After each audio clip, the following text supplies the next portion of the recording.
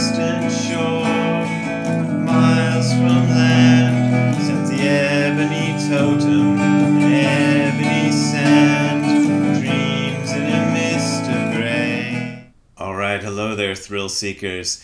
That was a song called Opal by Syd Barrett, and it's a funny song that was, I think, recorded for one of his solo albums in the early 70s, but was left off of the two solo albums that they put out in the early 70s. Syd Barrett was the original leader of the Pink Floyd, and finally came out in 1988. And my connection with that song is I heard it on a bootleg and I learned it, and I planned to record it for a Dementia 13 album because it was unreleased officially, and I thought I'd scoop everybody and be the first to officially release it.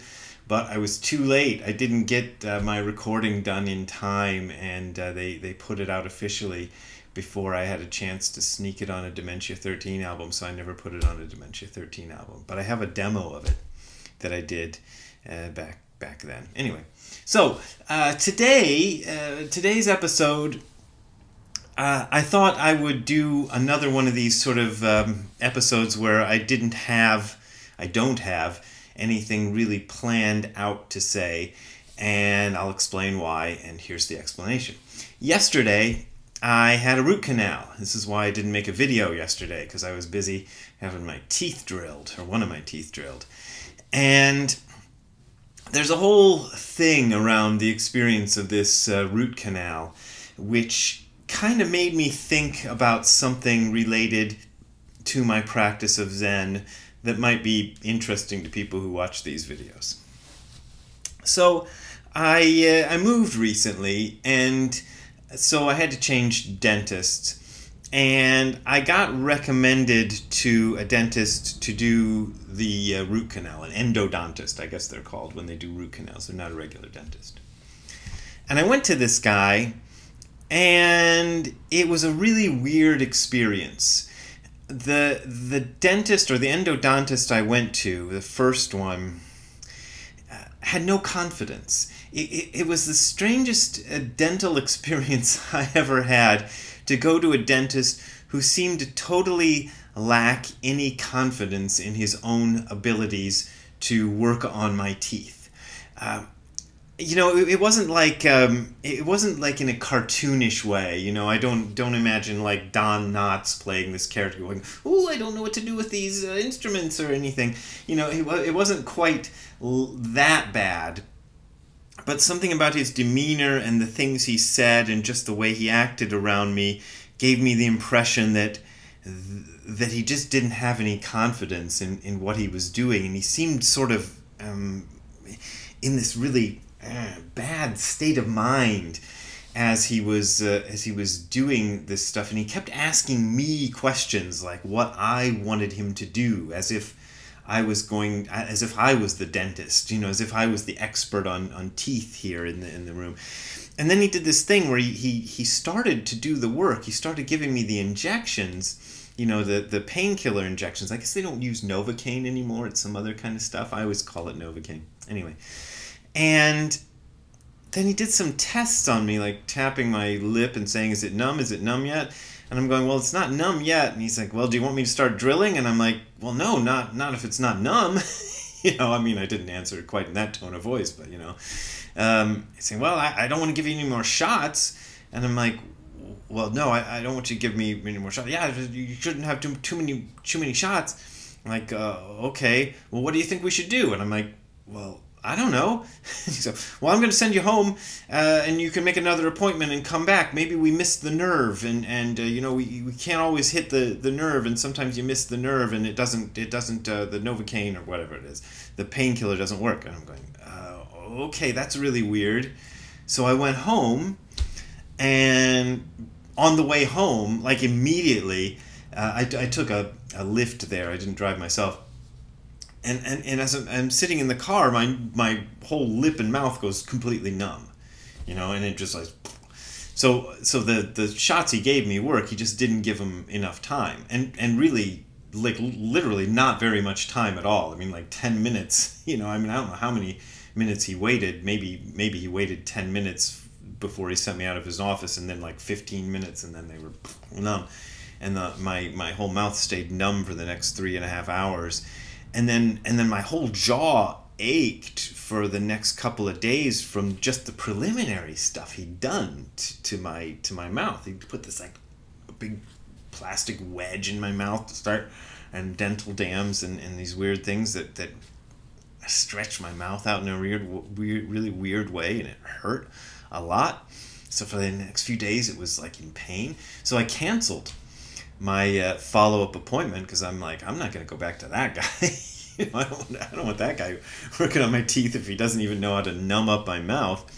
So, I went online and I found another endodontist, and going through Yelp reviews or whatever, trying to find good recommendations, and I picked a guy who just had good recommendations and crossed my fingers that he wasn't going to be like the guy I just went to. So I went to that guy yesterday, and this guy was great.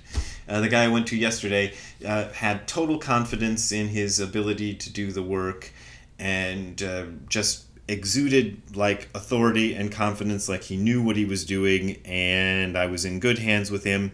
He gave me the shots, waited seemingly pretty much as long as the last guy had waited, and started drilling and everything. And it wasn't a pleasant experience, because they never are, but it wasn't terrible, and it didn't hurt that bad.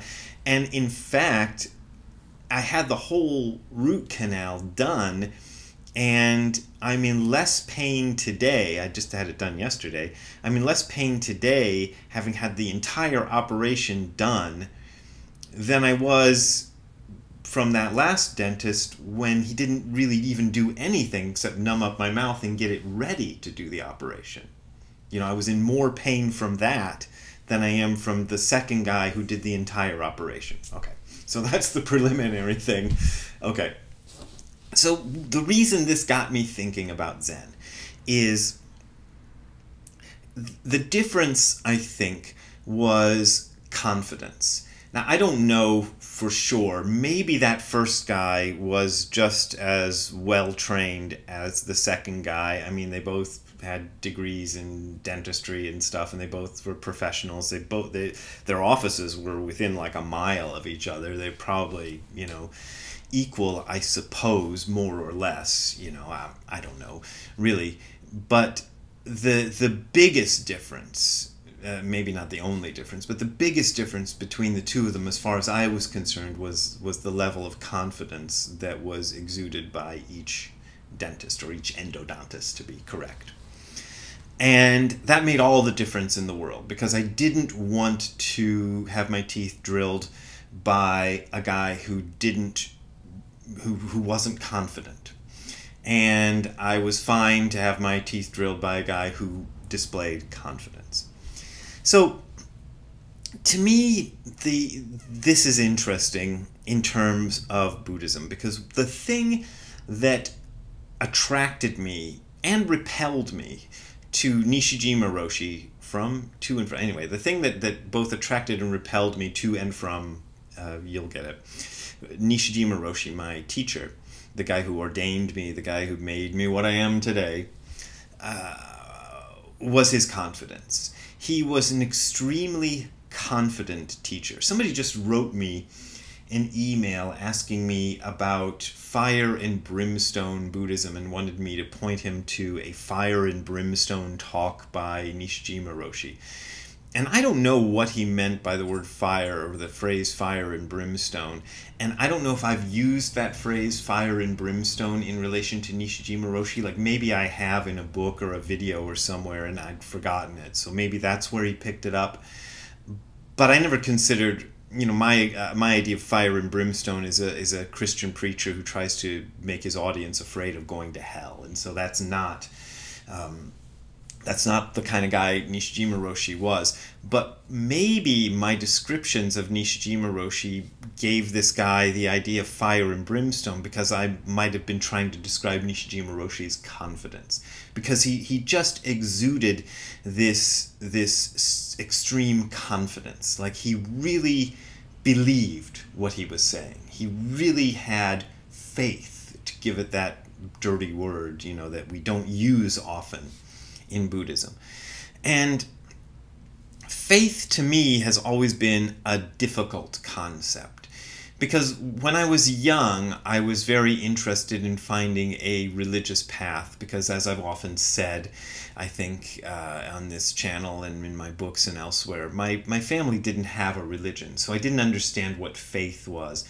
And when I first came across the idea of faith from Christians who I knew, it seemed to me to be a way of saying believing in things that you kind of shouldn't believe in. You know, believing in impossible, at least to my mind, kind of stupid things. You know, people walking across water.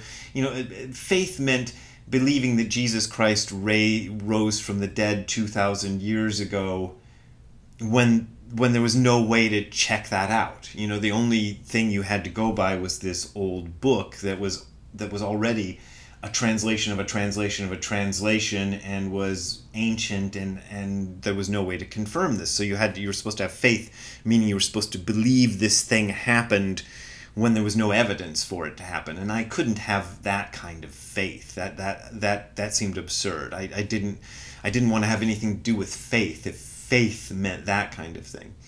But I've come to understand faith a little bit differently from my interactions with Nishijima Roshi.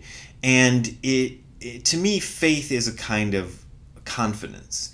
Like, he had great confidence in what he was saying. And because he had great confidence in what he was saying, it made it easier for me to accept it. But as I said earlier, it kind of repulsed me at first, because it seemed to be kind of too much. You know, when I first started listening to him, I'm like, oh God, I don't like this guy, because he seems like full of himself. Like he seemed to think he was always right or something. But I came to understand that it wasn't that he thought he was always right.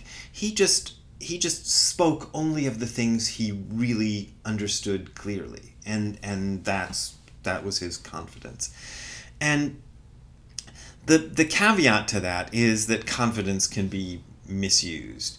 And sometimes people have too much confidence in things they shouldn't have confidence in. And so it's kind of a difficult thing. And as I said, as I tried to say maybe at the beginning of this video, this is kind of an improvised video, because yesterday I didn't have time, and right now I'm going to go to an optometrist appointment right after I finish recording this video, so I want to get it done fast, and I didn't have time to really get this all planned out. And I think it's okay to do these unplanned out videos, because I think there's a kind of value to them. So, you know, I think this is okay, but I'm just telling you that I didn't plan this all the way out, so it's going to not reach a solid conclusion. So apologies there.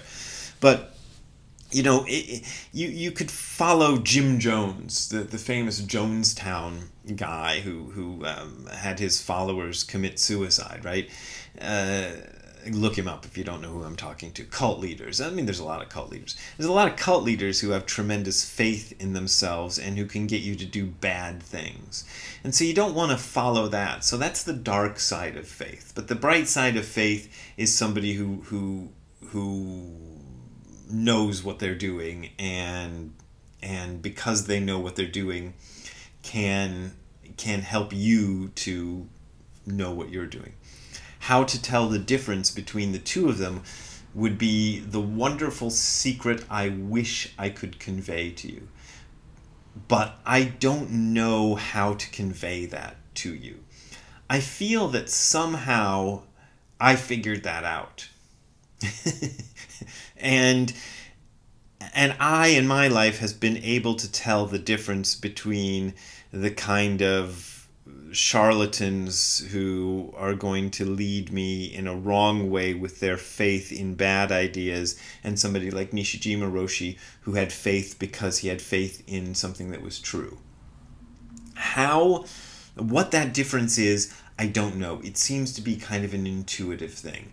And if I figure it out, I'll tell you. But right now, I don't have like a nice bullet points I can give you. I just watched a video just before this to try to get an idea of what to say, where a guy gave like 6 bullet points to try to tell if something was a conspiracy theory or not. I thought that would be a way to try to approach this video. But in the end of watching that, I can't make that kind of a list for this sort of thing. I can't give you 6 bullet points to figure out if the person you're listening to has the good kind of faith or the good kind of confidence or the bad kind of confidence. I don't know, but I'll work on it, and maybe in a future video I'll tell you. So if you want to help me keep on making videos so that I can do a future video and tell you that, how's that for a segue? I just came up with that on the spot. You can go to the URL that you're seeing on the screen below, which is hardcorezen.info/donate. That is hardcorezen.info/donate. There you will find links to my PayPal and Patreon accounts. Those are my main and usually only ways of making a living, and I appreciate your support, but as always, you don't gotta support me if you don't want to support me. So, we will see you next time. Have a good time all the time. Laters. Bye. Here's Ziggy. He had bad poops last night. That's a little bit of TMI for you out there. Too much information. But he had bad poops last night, so I fed him oatmeal and rice this morning. And hopefully, according to the internet, that'll help bind up his poopies and he'll start pooping normal again. Let's hope it works. See you later, Ziggy. Have a nice nap.